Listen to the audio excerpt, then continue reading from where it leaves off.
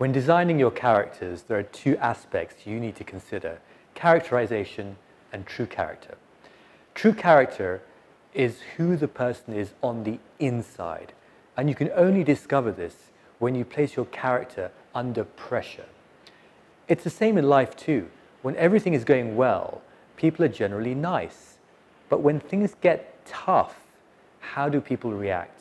Find moments in your story when you can place your characters under pressure and see what happens. This is Rehan Khan, author of A Tudor Turk. More writing tips to follow.